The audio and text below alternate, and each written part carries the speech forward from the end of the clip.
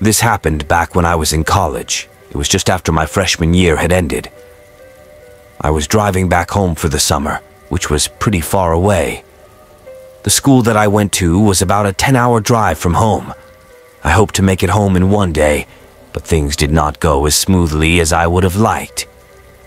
Originally, I was going to leave the day after my final exams from my dorm room. I didn't have too much stuff and could fit it all in my car just fine. However, my exams finished a little bit earlier than I'd expected, and I had the thought to leave just right then. I didn't really like my roommate that much, so I thought the sooner I left, the better. I left that day instead of waiting until the next. The drive was really long, but mostly just on freeways. By the time it was 10 o'clock at night, I found myself with still 3 more hours to drive. That's when I started getting extremely sleepy. The more I drove, the harder it was for me to stay awake. I knew that I wouldn't be able to make it home that night and would need to stop and rest. At that time, I didn't have enough money for a hotel room. I mean, I technically did have enough, but I didn't want to spend it. Being a college student, I didn't have much money, and I hadn't started my summer job yet. I figured that it wouldn't be a big deal if I slept for a couple of hours in my car. I'm not very big, and I could almost stretch out in the back. I put into my phone a search for rest area. I was hoping that there would be a place coming up soon that I could stop at, and thankfully, there was one just a mile up the road.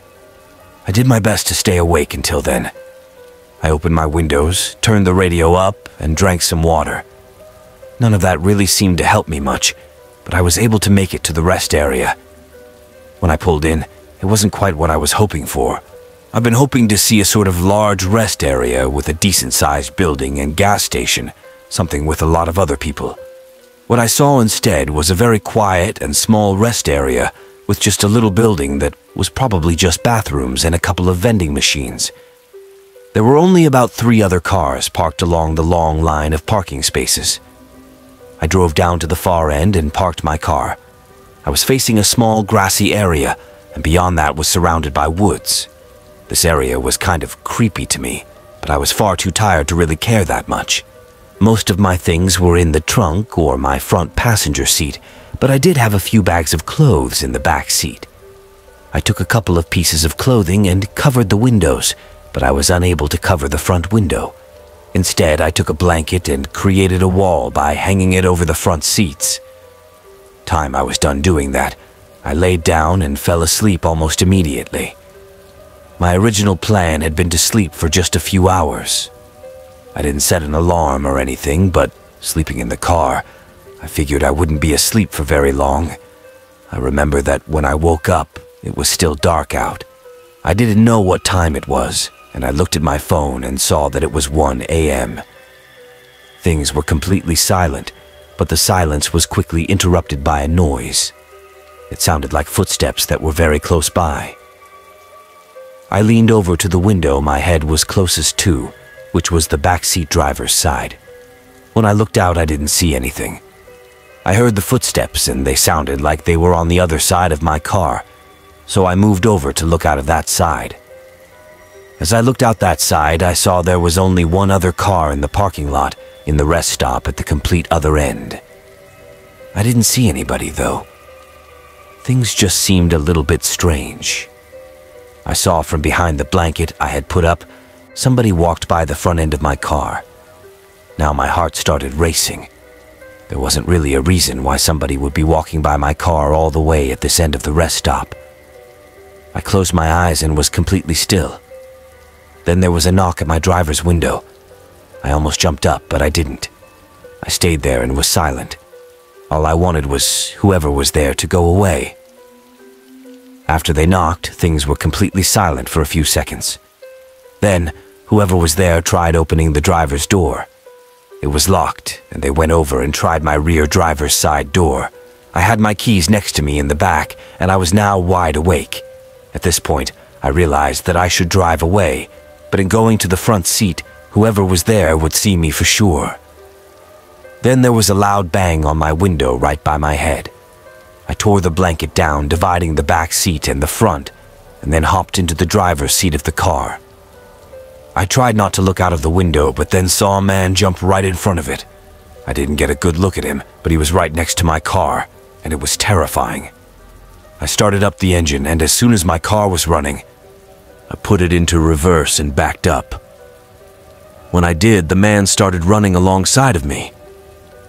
I put the car into drive and sped away back onto the road. The man was unable to reach me again. I drove all the way home after that, only stopping to get gas once. I was wide awake the entire time. After my experience, I ended up getting home at 5 o'clock in the morning, which was a really odd time to arrive back, but I was able to get some more sleep after that. Not really sure who the guy was messing around with my car or what he wanted. I'm really glad I don't have to find out, though. One time, a few months ago, I was driving my car late at night. I was on a quiet road and driving about 5 miles per hour above the speed limit. The road had just 2 lanes, one for traffic going the way I was, and the other was for oncoming traffic. I was just trying to get home and listening to the radio. I remember at one point I came up on a smaller pickup truck driving up ahead. When I approached it, I slowed down because the truck was driving much slower than I was, but soon things got kind of ridiculous. The speed limit on this road was 50 miles per hour, and we were going almost 30 miles per hour. I remained behind the truck, going very slowly for 2 or 3 minutes. Then I decided that I would pass the truck. Maybe something was wrong with it, and it couldn't go very fast. I wasn't in a big hurry or anything, but going that much slower than the speed limit, I lost patience. I pulled out into the oncoming lane of traffic. Luckily, these roads were really quiet, and nobody was coming in the other direction at all. I started to pass the truck easily, but before I could clear it, the truck started speeding up. I was going about 55, and soon the truck was going at least 55 as well. This made me really angry. I sped up even more and was finally able to clear the truck. Now that I was in front of him, but unfortunately the truck was now right on my tail. His headlights were so close, I wondered if his truck would bump into my car.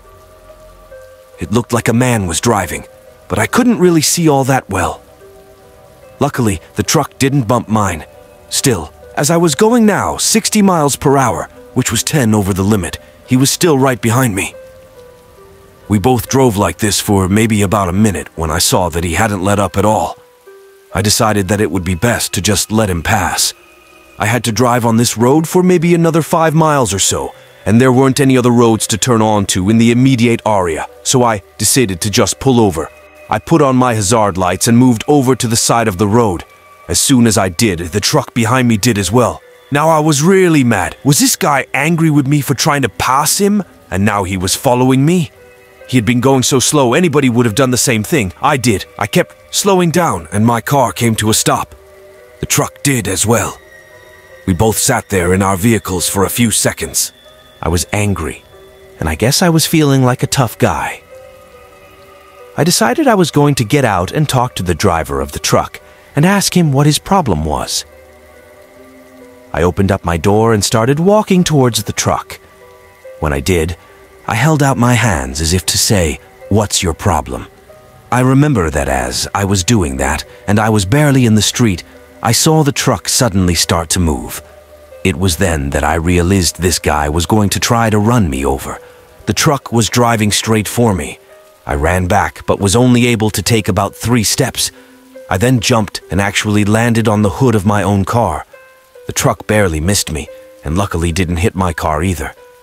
After he had missed, I saw him slamming on the brakes up ahead. I quickly jumped into my vehicle and started driving away. The guy in his truck then started following me again as soon as he got the chance. He was once again right on my tail, but driving more recklessly than before. I was driving on the street, but then went to the far side of the road. The man swerved after me, but went too far, and his truck ended up going off the road and into the ditch, the sort of big ditch. The truck didn't flip or anything, but it was enough to get him stuck. I kept driving and then called the police when I was a good distance away. They ended up locating the man, and he got a ticket for reckless driving, but I was unable to prove that he tried to run me over. I just hope I never see him again.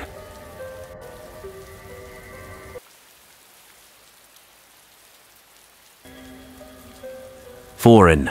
This happened many years ago. I was driving my car home one night. I was going through a city that I was sort of unfamiliar with and was about an hour and a half away from home. At this point in the drive, I was not on the highway but a quieter road.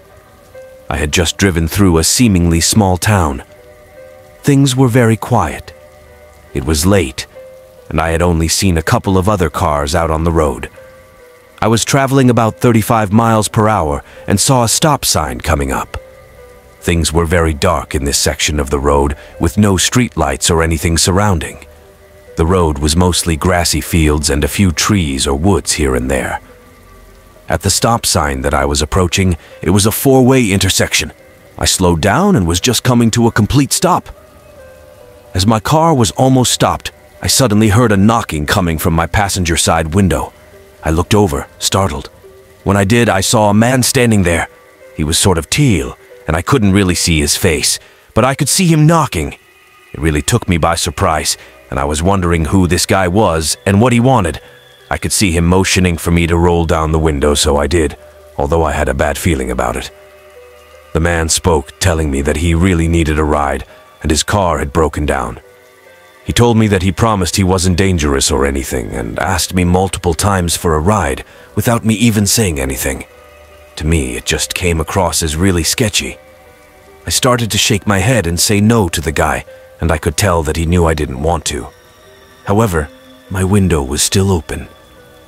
The man began to reach inside and said please, and that he was desperate. It didn't change my mind though, and I hit the gas and drove away. He was forced to let go of my car, and I left him standing there in the middle of the road. The whole experience was just really strange. As I drove away, I wondered if I had done the right thing, or if maybe he just did need a ride. My instincts were telling me no, and the way that the man reached inside of my car aggressively made him seem anything but innocent. I definitely felt confident with my decision, and I went on with my drive. Thankfully, the roads got better, and I made it home later that night. Following that experience, I was curious, and I tried to look up on the map online where it was. I was able to find the area, and I looked up the city. What I found out was that there had been a string of carjackings and robberies in the area. I'm pretty confident that that guy was going to try to either rob me or steal my car, maybe even something worse.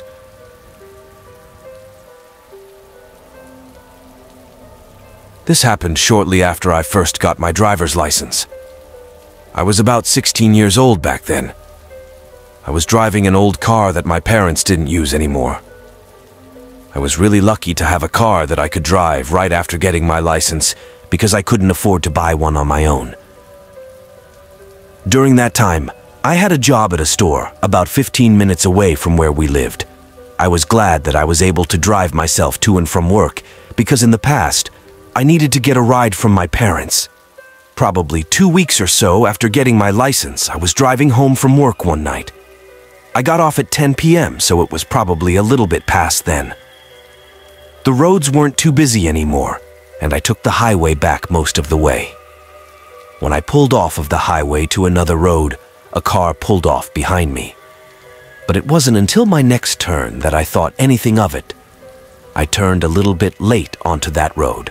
Not on purpose, but because that turn just kinda snuck up on me a bit.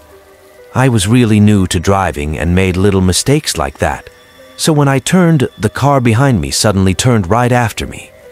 It was only then that I realized how strange it was. They would only do that if they were intentionally following me. I drove down the road with the car behind me. It wasn't right behind me or anything, just a normal distance. I had about 3 more turns to make before my street.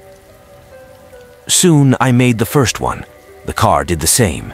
Each time I turned, I was hoping to see the car just keep driving, but it didn't. By the time I was getting close to my street, I was extremely worried. I wanted to call my parents and tell them what was going on. Unfortunately, I didn't have a cell phone at the time. I also didn't want to drive home. If I did, whoever was behind me would know where we lived, and I didn't know who this person was. I was debating what to do, but when my street came, I turned onto it. It was something that I instantly regretted because the car turned right after me. Our street was pretty quiet. There were only like 15 houses on it, and it was a cul-de-sac. As I got closer to my house, I knew that I wasn't going to turn into the driveway. When I got to the cul-de-sac, I drove around it and then went back down my street. The car behind me followed just as they had been the entire time. After I made it off of the street and back onto a slightly busier one, I knew that I had to think of something. I drove down that road for a little ways, and then decided that I would go to a busier area. The area that my house was in was pretty quiet. There was a lot of land and not as many businesses or people around in general, but I just wanted to get to a busier area. I would feel safer with more people around. Maybe I would drive all the way to the city, but I certainly was not going to stop anywhere around my house. I followed the return directions to my job. Like I said, I didn't have a cell phone, so that also meant that I could only go places that I already knew directions to. I didn't have access to a map or anything to guide me. I remember that I made it all the way back to my job and then turned into the parking lot.